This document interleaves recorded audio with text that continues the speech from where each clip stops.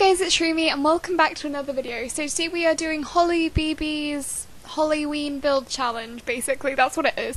So you had to like roll a dice and then that's from that is what you had to build, basically. There's been challenges like it before, but I thought this one sounded really fun. So I rolled a spooky schoolhouse, maybe? I think that's what she called it. Anyway, basically I had to make a spooky school. So that is what we're building today. This is going to go up on Halloween. I'm sorry there's no Pike Legacy today, but I thought, because one of my upload days is Halloween, I might as well take advantage of it. So I decided to make like a Victorian schoolhouse type of thing, kind of. Yeah, cool. Yeah, so basically that's what I'm making, if you're wondering what is happening in the video. But I thought, on account of the fact of being Halloween, I would tell some ghost stories. If you can remember back to my Gothic apartment speed build that I did, I remember pre-filming it during the summer, so it's around August-ish on my channel. I might link it if I remember, I probably won't. But in that I told my own ghost story, and then I made some joke about me being Shroomy the Ghost Whisperer, and it kind of caught on, so Shroomy the Ghost Whisperer is back. But I thought, because I have only had one spooky encounter in my life, I thought I would find other people's. But the thing is, when I was googling these, I know I'm really sad, sorry, but when I was googling these for this speed build, I couldn't find any that were like, I was struggling to find ones that were appropriate, because obviously, like, I don't know how old the people watching this video are. So I can't make them too freaky lest there's some like 7-year-old watching and then I give them nightmares and their parents have a go at me. So, plan aborted, we are going to, these are like family friendly ghost stories, okay? So they're kind of spooky. I don't like scary things at all whatsoever. Like, these people who are like, yeah, I love horror films, I'm like, nope, not for me. I absolutely hate scary things. But just as an example of how much of a wimp I am, like, I got scared by Disney's animated Robin Hood. That's how it is. It's a really good film, but it freaks me out a lot, so, yeah. Now we all just know how lame I am. Let's get started. So the first one is called Mr. Sullivan, right? Story time with Shroomy. Oh, get cozy for the fun times. Right, okay, so this is called Mr. Sullivan. Right, you ready? Cool, I'm gonna get started. Put on my narrator voice. On a cold winter day, Mr. Sullivan came to... Can we just note, by the way, this is just gonna be me, like, giving a running commentary on this, basically, so this can't get too freaky because I'm just gonna be here, like, interrupting. Can we just appreciate how came to is in, like, quotes? It's like, I'm doing air quotes here, came to, right, okay. Whilst walking alongside the edge of a road, he walked over to a woman and asked her for some help, only for her to scream loudly at the mere sight of him and run away in fear. Me. I think that's just a little bit rude. Like, someone comes up to you and then you're like, ah, and then you run away. It's not a great plan.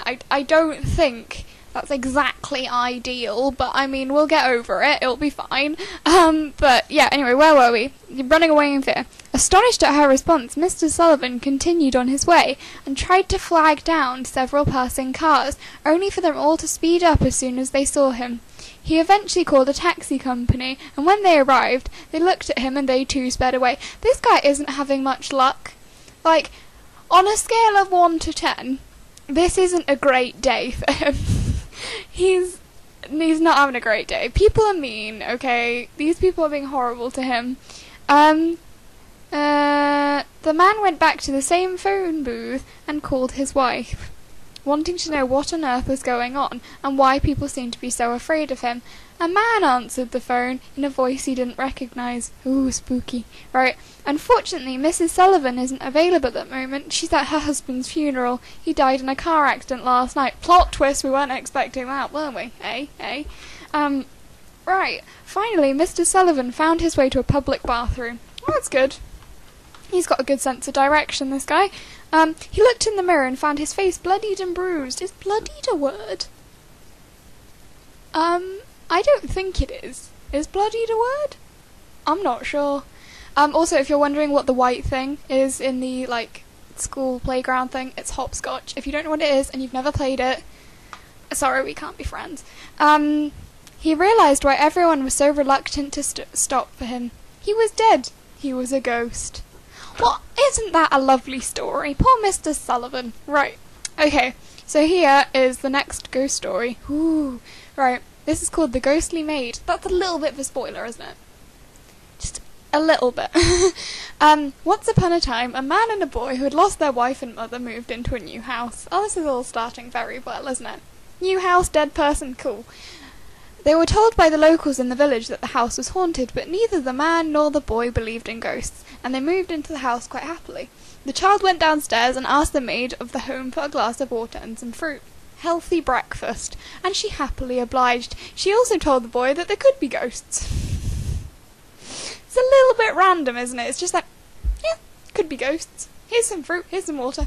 There could be ghosts. Right, let's see how this goes. Later that day, the little boy struck up a conversation with his father.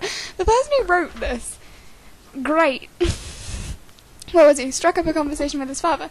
Daddy, I've been thinking, I could believe in ghosts. The maid told me there might be ghosts in the house. Son, we don't have a maid. We need to leave.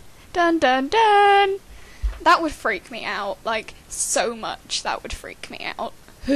Anywho, I might have to rate these in which one I like best. I'm not sure how long the speed build is. I've been going for 6 minutes, and this speed build is how many minutes long? 11. Okay, there's one in here that I'm not sure if I want to read out. So we'll see how we go, and then whether we need to or not. Right, this is The Hitchhiker That Never Was. Woo! Right, okay, cool. I think in that speed build that I was talking about at the beginning, I went boo-hoo! So there you go, for old time's sake, we can do it again. This is called The Hitchhiker That Never Was. A girl in a pretty white dress and embroidered sweater flags. And embroidered sweater, comma, their grammar's wrong, right, comma. Oh yeah, I put the baseball bat in because it was like they beat the children, because that's a thing that happened. Okay, this isn't me being inhumane. History. I imagine this was English just because YOLO, I'm English. Woo. But they used to beat kids at schools as punishment. Fun times. Not really. It's really bad. Anyway, a girl in a pretty white dress and embroidered sweater, comma, flags down an old man for a ride. Don't get hitchhiked, okay? Is that no? Don't hitchhike. It's bad and dangerous, and there might be creeps, okay? Promise me you won't. He gives her a ride to her great grandmother's house, and they have a lovely conversation, talking about the old days, and the elderly man shares some great stories with her. He drops her off at her G-Mars. This is so American. We would never say G-Ma. I'm guessing that's mean grandma. To drop off the sweater. Oh, right.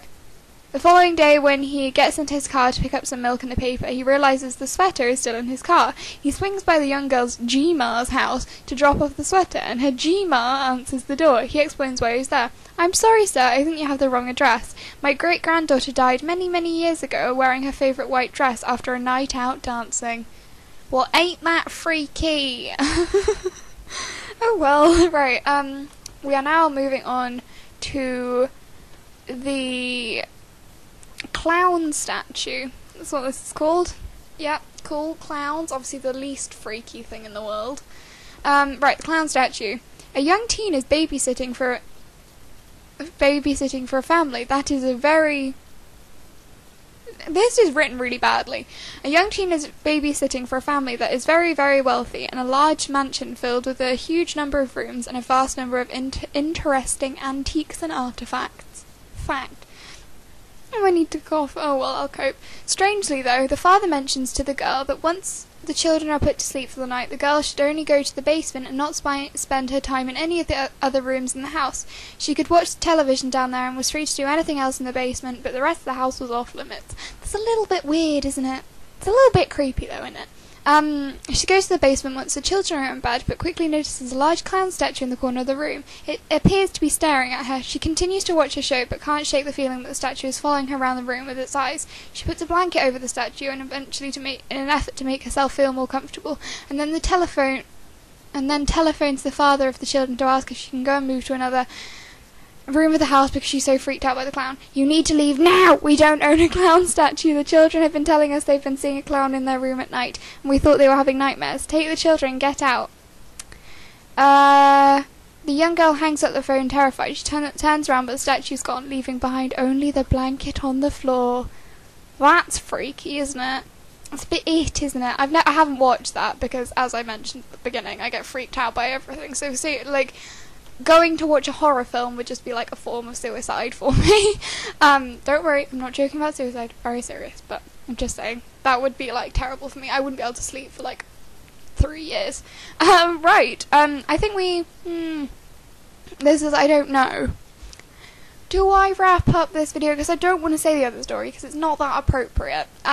But if you want to download this house, it is on the gallery, and so are all of my other builds, unless I'm really forgetful and I forget to put them up on the gallery. But it should be up there, and I hope you're enjoying it. This is really fun to build, and also I tweeted about it, and Holly, who made the challenge, she like tweeted me back about it. It was very exciting. I was very pleased. But yeah, I hope you have enjoyed this, and I hope my stories haven't freaked you out too much, because I tried to make them quite family friendly, because I'm like, I don't know how old these people are, and then if you're older and you're like, that wasn't even a scary story, you can just enjoy how freaked out I get about stuff.